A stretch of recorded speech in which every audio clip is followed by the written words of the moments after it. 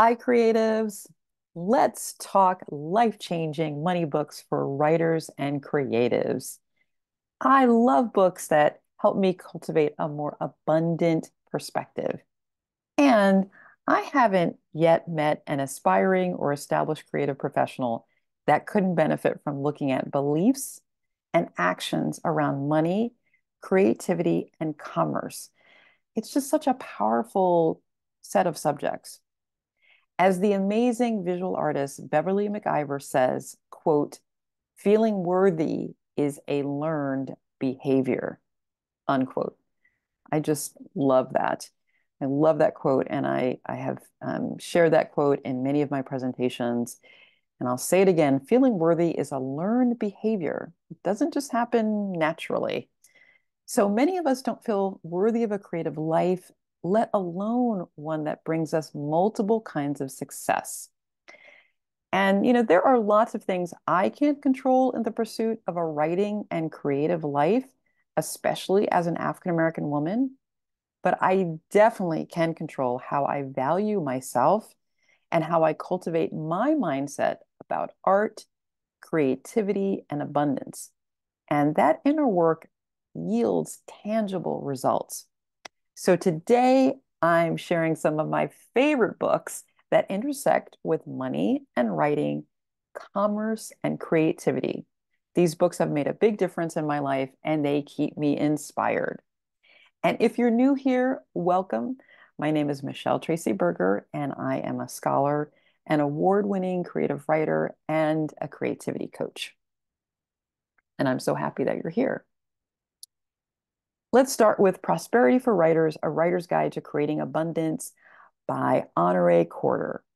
So I've read many books on writing mindset and also books on holistic approaches to money, but it is so rare, y'all, that to read a book that combines the two in a wonderfully accessible way. Honore's writing is clear, compelling, and motivating.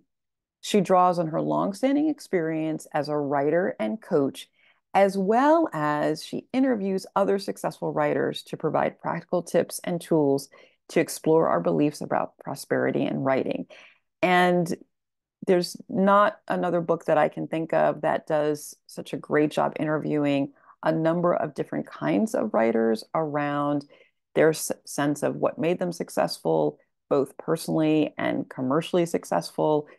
She talks to traditionally published writers, she talks to indie and hybrid writers, and she just drills down in those interviews. And that's such a really valuable thing for us to kind of study success. I feel like the unique exercises that she brings to the work are fun, and if you work them, they really do work. They may push you out of your comfort zone a bit, but the rewards are so worth it.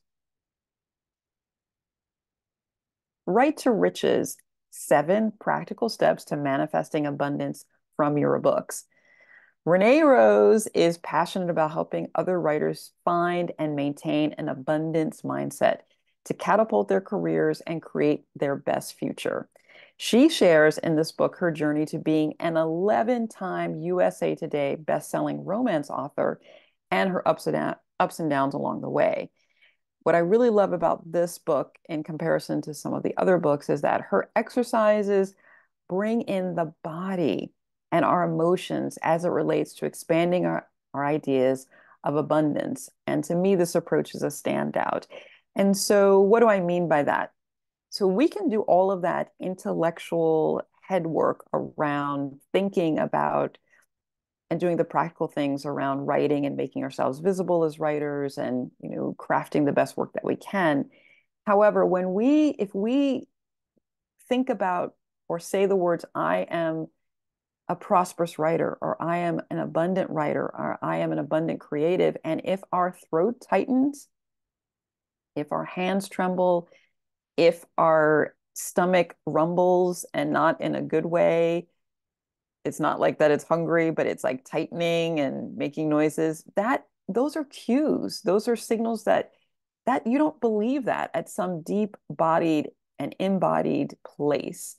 And so what her work does and a lot of her exercises asks us to stop and interrogate those sensations and, do some journaling and introspective work to see where is it not safe for us to believe that we can't be successful in our chosen, in this case, writing, but creative career. And the fact that it's a somatic approach is really a standout to me.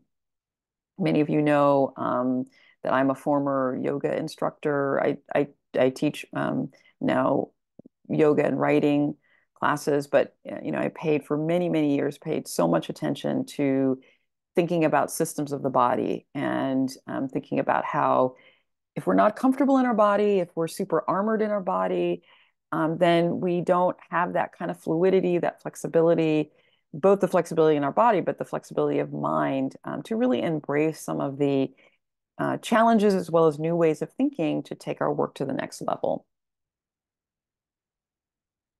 Scratch. Writers, Money, and the Art of Making a Living. This thought-provoking collection of essays has an all-star lineup of prominent writers, including Cheryl Strayed, Jennifer Weiner, and Jonathan Franzen. And I would say this is less of a money mindset book. So you're not going to get those kind of how-to exercises and those self-reflexive exercises that you're going to get in some of the other books I talk about here, but more of a look at the ways in which working writers make money, manage money, or don't, and the ups and downs of a creative career. And I really appreciated that this collection includes a range of writers who have worked as freelancers, translators, copy editors, script writers, and as ghostwriters. And so, depending on where you are, if you're interested in writing, you might be interested in fiction writing, you might be a poet or nonfiction. Sometimes we forget that the publishing industry, the writing industry is really, really broad and it has a lot of different components. And I think this reminds us one of that great variety of what the field looks like, but it also um, gives us a sense too of what does it look like for people who have weathered some of the ups and downs around this writing career. So you get some of the highs and the lows. You get people talking a lot about advances or not having advances, and you just learn so much about the industry as a whole and to also feel aligned when, someone like Roxane Gay talks about the challenges historically of, not making a lot of money before she had some of her breakout success. So it just kind of reminds us that some of these challenges are we're all along the path. Prosperity Pie, how to relax about money and everything else. So I have to say, this is one of my all-time favorite books about money and the creative life, written by writer, artist, and all-around creative genius, Susan Ariel Rainbow Kennedy, aka Sark, who I can proudly say she has been a mentor of mine. I was in many of her programs about a decade ago. I had followed her career. She's amazing. So if you don't know her work, just generally, please rush out and go get her work on creativity. But this Prosperity Pie, this was the first book that made looking at one's money beliefs and creativity feel safe and fun for so many people. She is an artist, so the book itself is illustrated. So you're, working through these prompts that are both just visually very exciting and entertaining as well as provocative. She tackles the question, how can we feel prosperous and creative no matter how much we have or do? And it's just a super powerful book. Lots of good stuff there. Really digging into what are some of our family of origin stories about what it means to be an artist and a writer, or excuse me, a creative person. And also, do we really believe that there's enough that goes around for all of us, right? That we can have that abundance however we define it. Super powerful, super fun, super safe, great place to start. Get rich, lucky bitch, release your money blocks and live a first class life. Yes, this book has got a bit of a naughty title, but it has been a game changer for me and for so many other women. Denise Duffield Thomas is a podcaster, author, and entrepreneur. She began her business writing. She began her business writing on her blog and turned that into an enterprise that has earned her over $30 million. So her book explores the often negative social and cultural messages women receive about money due to gender socialization. And she highlights kind of common money blocks for many women and how to overcome them so that you can live and create a life that you love. And I will say that this book and her work has been so foundational for me in the last couple of years and has really allowed me to think more, why not me? Think more about what are the cultural messages and the conditioning that I received as a gendered person and how that might have affected the way I looked at, resources, success. And she talks a lot about, common money blocks that women have that men don't have. A lot of times women believe if they don't look a certain way that they can't be successful, which is typically not something that many male artists struggle with. It's an incredibly powerful book. She also has another book called Chill and Prosper, which, if you are more of on the creative entrepreneur side, I would also highly recommend. So I hope that your curiosity is sparked by these books and that you'll go out and kind of explore and just really think about your own understanding of success, abundance, prosperity as it relates to creativity and commerce.